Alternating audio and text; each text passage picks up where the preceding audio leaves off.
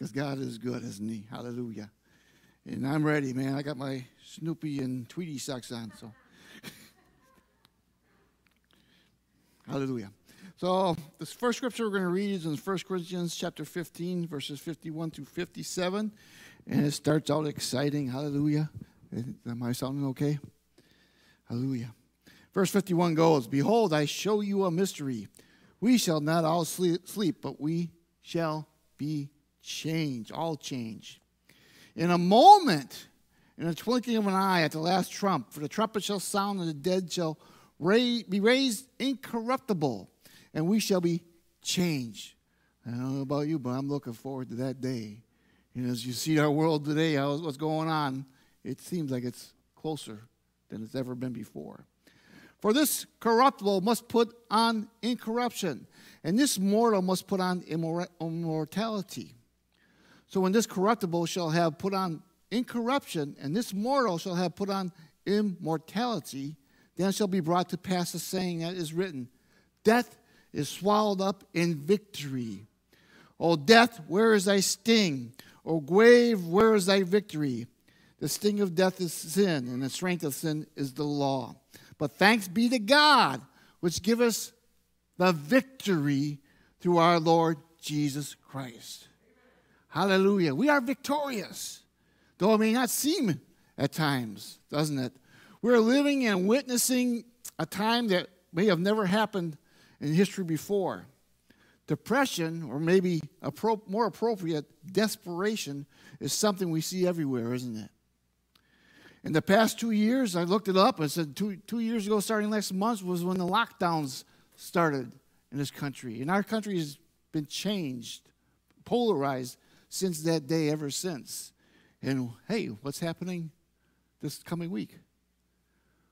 A lot of the mandates are finally disappearing. Praise God. Give him the glory for that. Hallelujah. I'm glad for that. So in those 2 years, we have been forced to do a lot of things that were frustrating. We couldn't have family events, could we?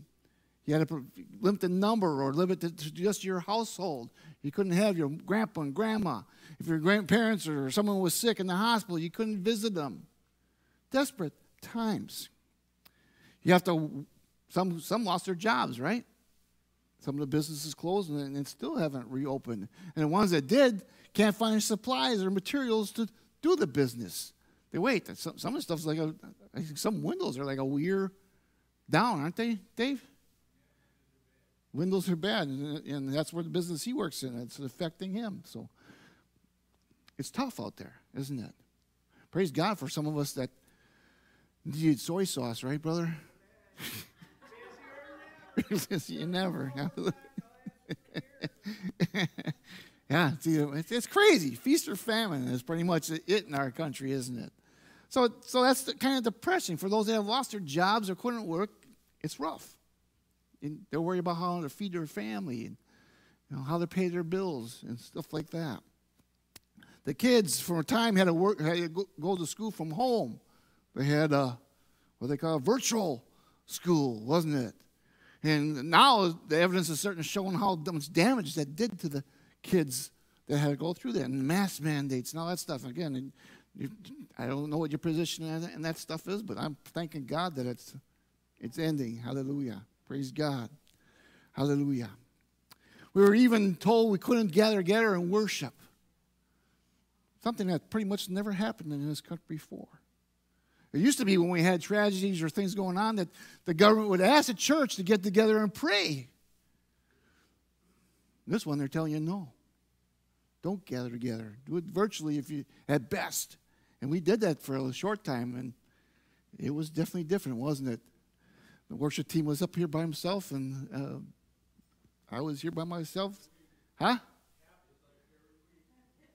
Just like,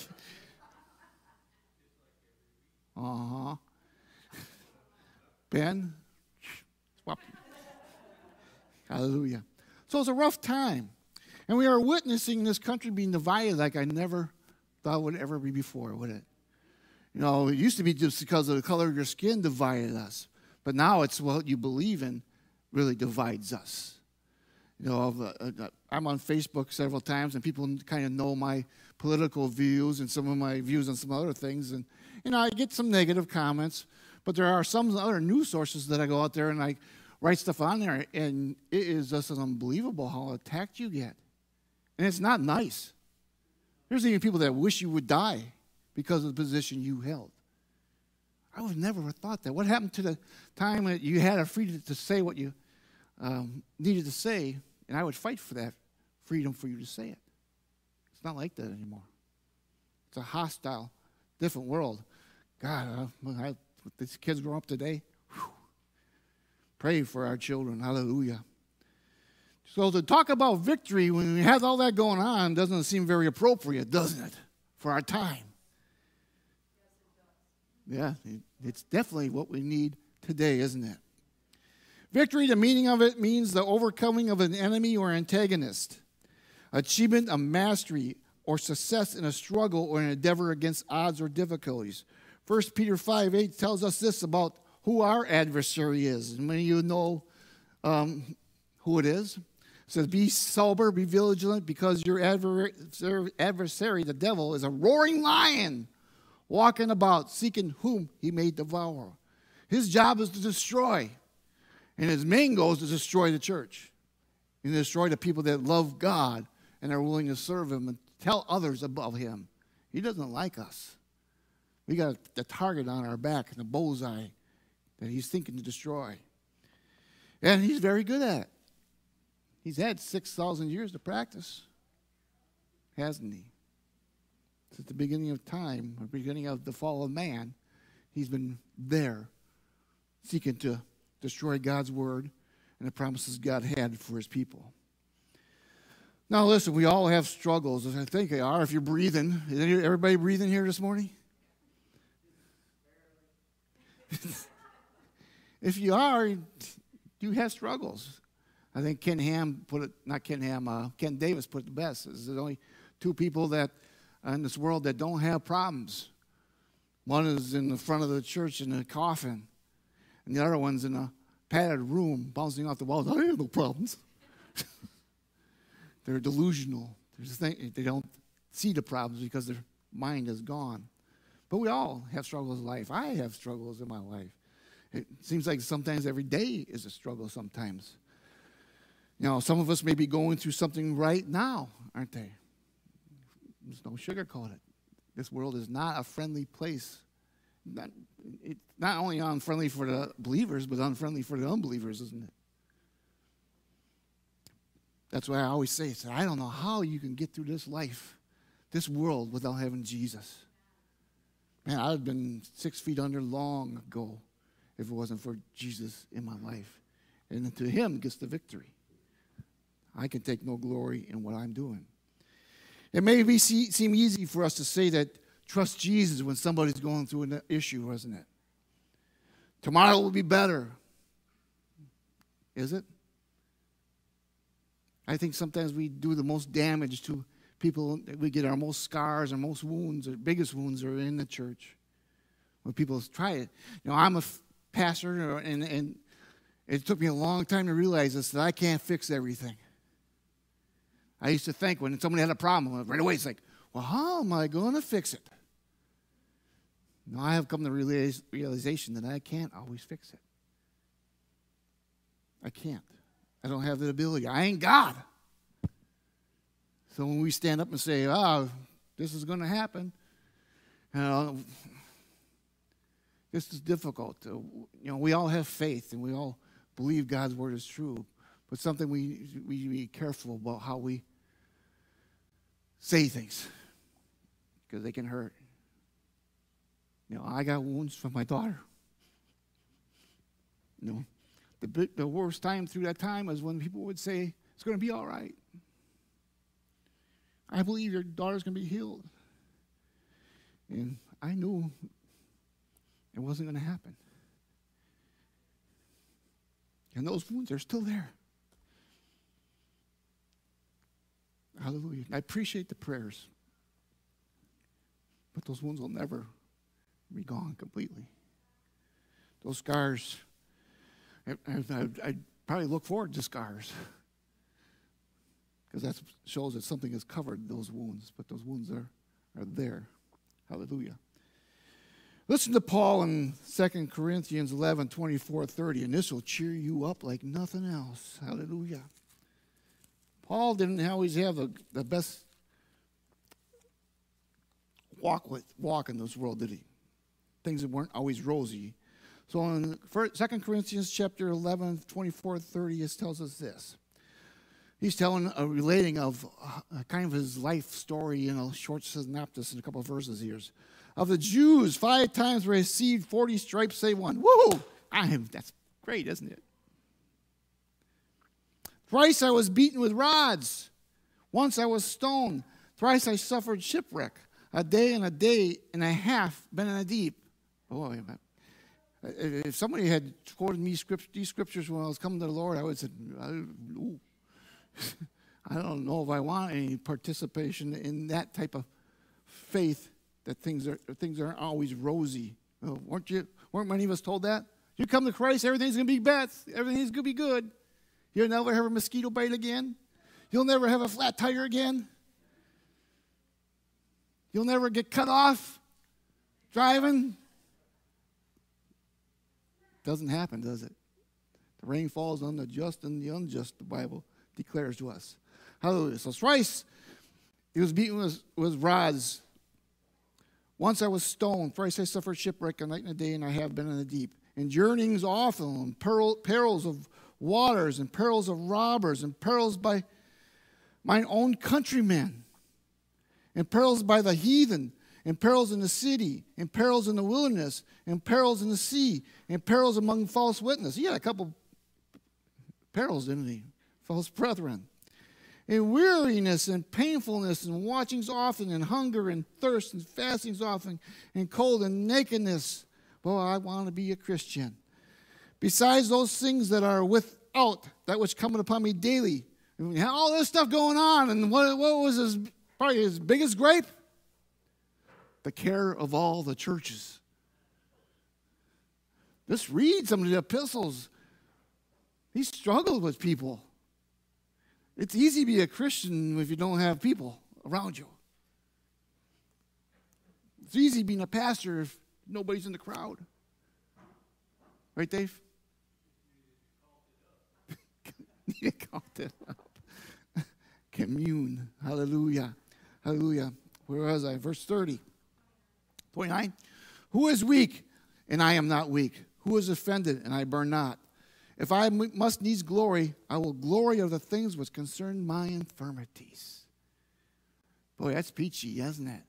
That's a victorious set of verses, isn't there? Wow, look at my life. You want to be an apostle? I don't know if I'd ever want to be an apostle. All the apostles except one died not too glamorous deaths. Bartholomew, I think, was flayed, wasn't he? Can you imagine that? And the skin torn from your body until you finally gave up the spirit, the breath in you. But the same Paul that talks about here wrote this in Ephesians chapter 3, verses 20 through 21.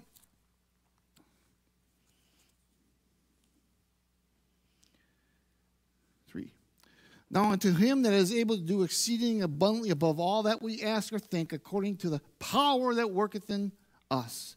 Unto him be glory in all the church by Jesus Christ throughout the ages, world without end. Amen. So even in all his struggles and all the things that went through his life, he eventually was beheaded. He still would glorify God and acknowledge God as a strength to keep him going forward. And we must do that. Like I said, without Christ, I am nothing. Without Christ, I would have gave it up a long time ago. But because of his victory over death and hell, I have a promise to come. Now, our life is relatively short. We think it's, I'm 63. Really? So you get our age, you forget how old you are. Hallelujah. Right, Dee? Just kidding. Look, I didn't pick on you, Wayne. Hallelujah. So, And you think I lived a long life, but you look in the eternity of things, it's very short, isn't it? And I know I've had some struggles and low points in my life, and things I really struggle with, and there are times I seem hopeless. I don't know. Praise God if you've never been there. Whew, you're probably in that 4x4 room with the padded walls. Hallelujah. It seems like the world and even the church keep telling us that we just need to be a good loser. You're going to lose. You're going to have problems. So why don't you just be a good loser? I will tell you right now, I'm not a good loser. I don't like losing in anything. I'll be a good sport about it, but deep down I'm saying, you know, ask my wife. We play cards once in a while, and every time she wins, I say she cheated. That's the only way, or I let you win. Huh? Oh, yeah. Who? Not me. No, but I don't believe in cheating. I don't cheat to win, but I love to win. Oh, even my golfing buddy, he's quite a bit younger than me, and he's tall and lean and he's strong, and it sometimes takes me 2 shots to get to his 1 shot because he can drive that ball so far. But each time I'm out there, I'm looking to beat him.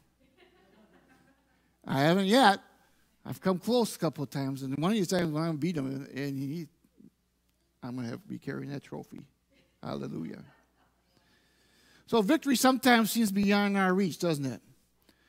But think about where you came from. In 1 Corinthians chapter 6, 9 through 11, it reminds us how terrible we once were without Christ. It says, "Know ye not that the unrighteous shall not inherit the kingdom of God? Be not deceived, neither fornicators, nor idolaters, nor adulterers, nor effeminate, nor abusers of themselves with mankind, nor thieves, nor covetous, nor drunkards, nor revilers, nor extortioners shall inherit the kingdom of God. And such were some of you." In this room, there were some of us. I was an alcoholic. Well, I could say I was alcoholic. There's people that had a variety of drug overdoses. Brother Mike, Bob, they've all had struggles in their lives. You would see them up here. You know, there's nothing makes me more proud than see Brother Mike or Brother Bob up here sharing the Word of God, and I know what their past was. I know the struggle that you would never have thought that of me either. I had a speech impediment. I still struggle with certain words, but that doesn't stop me. I'll try to say them, and I'll look to my wife a lot of times, and she'll help me pronounce them. Right, baby?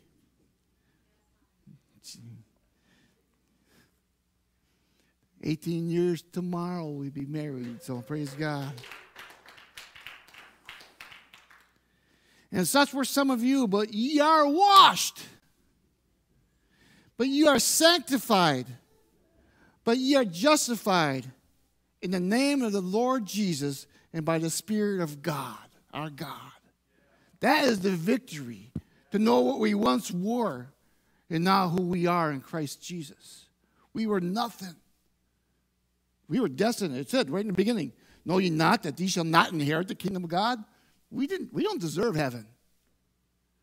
But because Jesus' love for us, we have been made a way.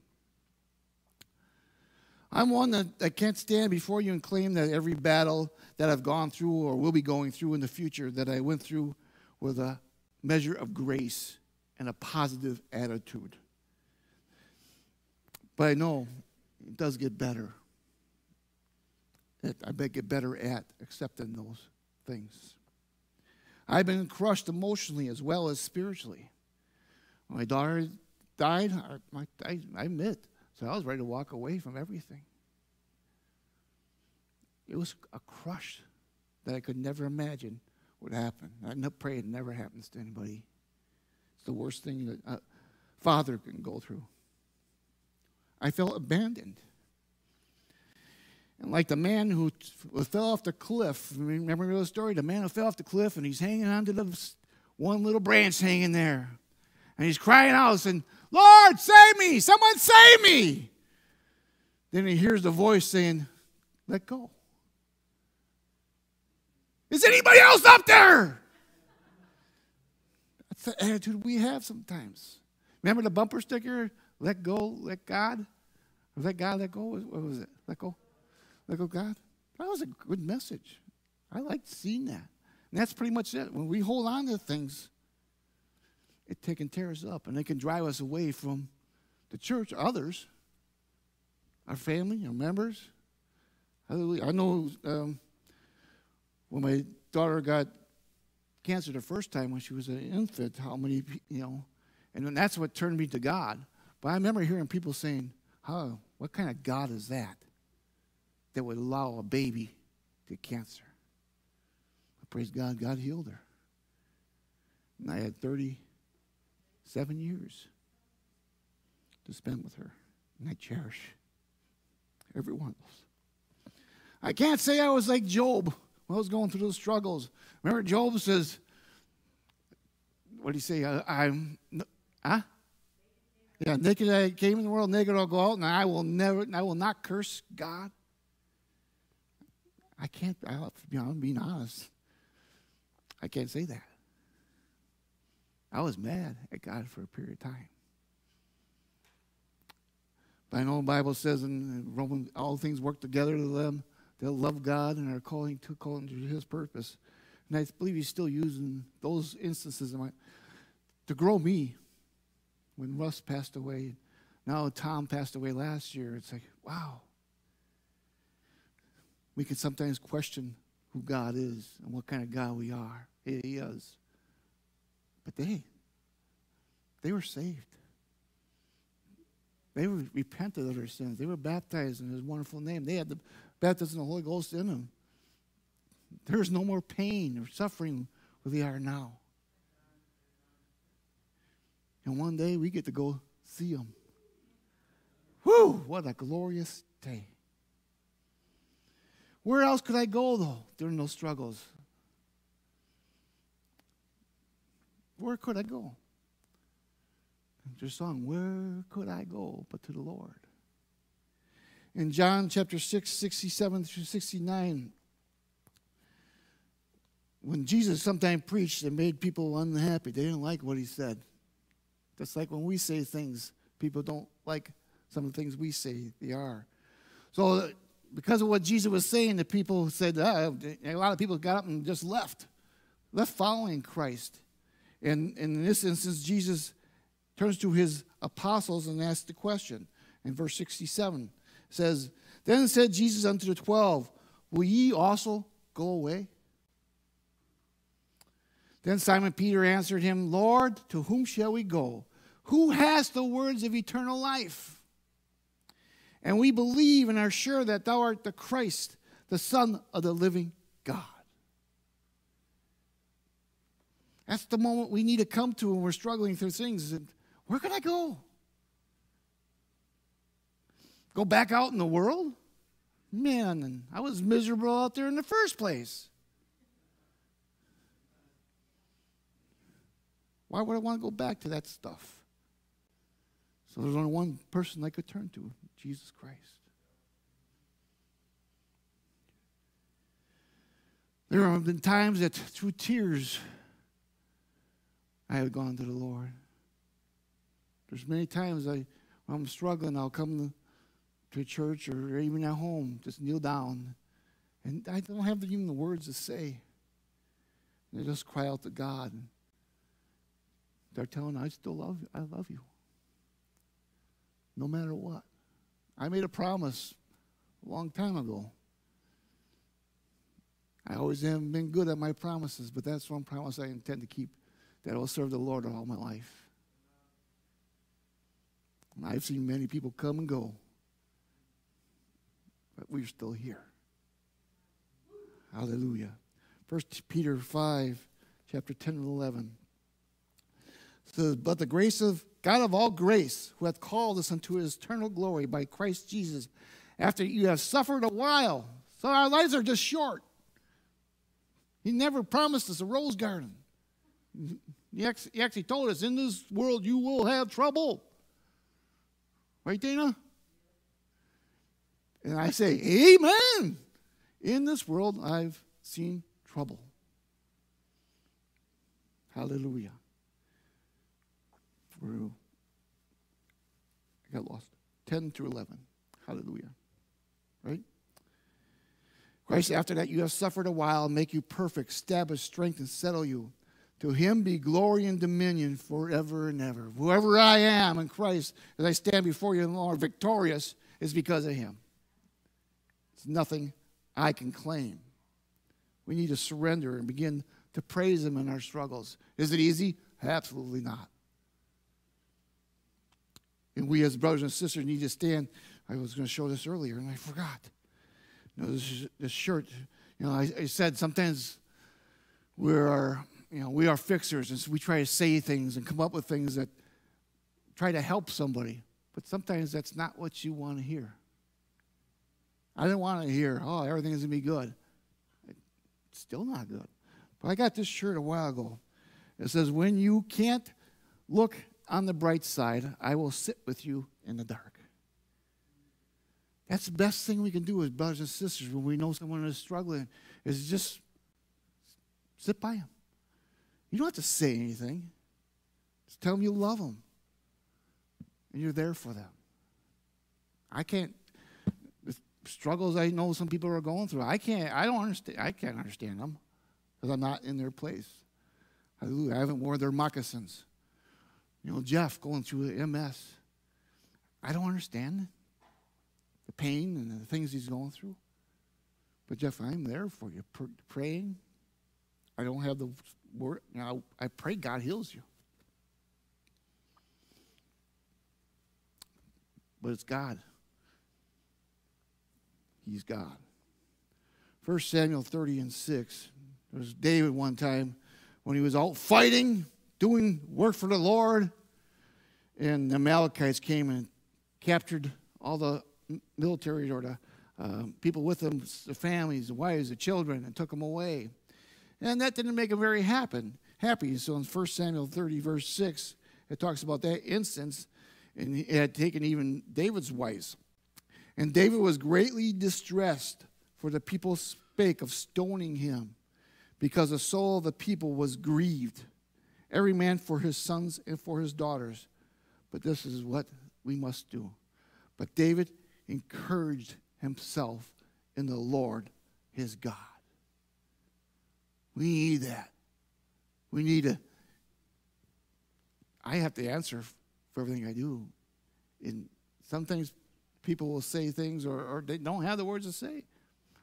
If you haven't experienced what I have experienced, how could you know? In my chaplain training, one of the things they always tell us is never go to a situation and say, I know how you feel. If you've gone through the same type of thing. Because we don't. Everybody reacts differently. I'm maybe a little more sensitive, right, to what some people say or my feelings in that. Yeah, that's this big 5'10", 240-pound guy of muscle and steel. Yes, I'm sensitive. I've cried a lot over these last couple of years. Hallelujah. Not because I'm a sissy.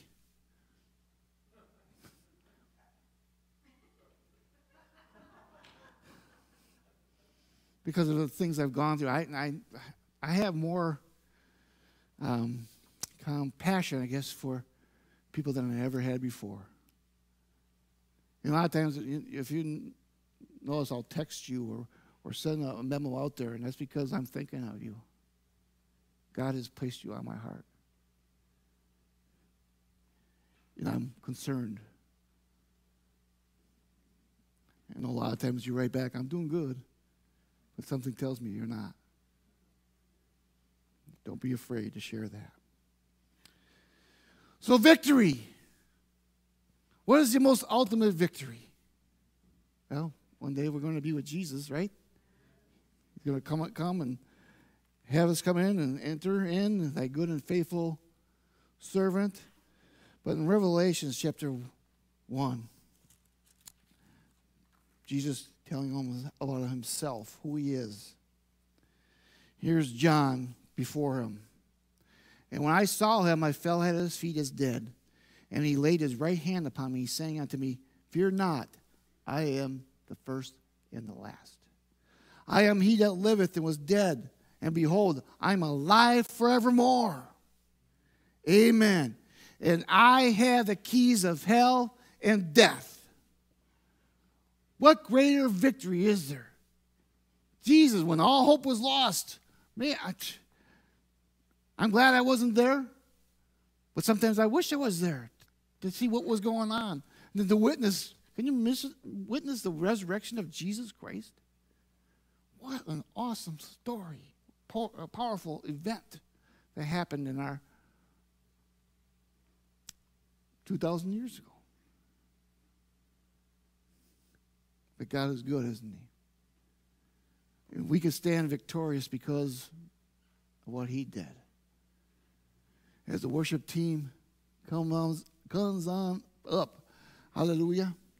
I won't take 5 minutes like Bob always says, hallelujah. But praise God. But we have to be, it's not a journey that's for the weak, is it? No, sir.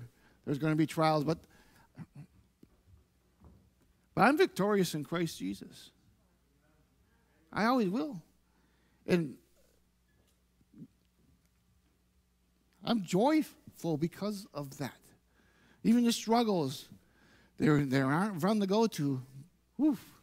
And so it said some of those wounds will be there forever, but I still have the joy of the Holy Ghost in me, joy of God in me.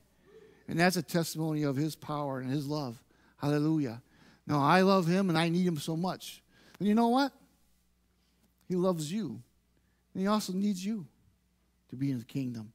Can you imagine what a horrible thing it would have been for Jesus Christ to go through all that he went through his death and suffering and death and burial and resurrection, and not one person chose to follow him? What a horrible thought that would be. So Jesus did it for us because he loves us and he needs us and he wants us to be part of his kingdom. So if you're here this morning and you haven't made that decision for Christ, if you haven't repented and been baptized in his name, we don't have water in there, but we can get it. Hallelujah. And baptized in Jesus' name for the remission of your sins, as Acts 2:38 tells us. And you haven't received the baptism of the Holy Ghost with the evidence of speaking in what? Other tongues. Amen. The altar is open to you. We are victorious. Don't forget that. Who's plunking? Hallelujah. Amen. Hallelujah. The altar is open. You at home, find a church that believes in the book of Acts. Hallelujah. And is victorious. In this world we are in, it's not going to become better, is it? If we read Revelations, if we read end times, it's not going to be a pleasant time in the future. But I'm still victorious. Hallelujah. Altar's open. Hallelujah.